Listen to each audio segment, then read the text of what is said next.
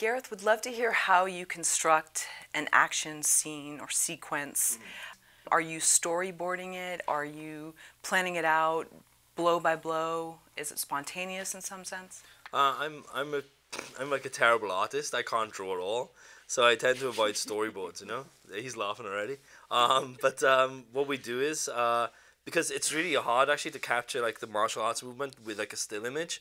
So what we tend to always do is we make like a video storyboard. So we'll work on the choreography design together first, and then once we've settled on what the actual scene is going to be and the structure of it, then after that, then we'll kind of like go through with like a handy cam just in the office with a couple of crash mats and videotape this whole process, and we start to figure out what shot, what angle, what edit is going to be best serving to that piece of choreography. So we never really do anything where it's like a wide shot master and then get coverage, this, and this, and then try to figure out in the edit. It's all kind of predetermined, and that's all in that pre-production stage of it.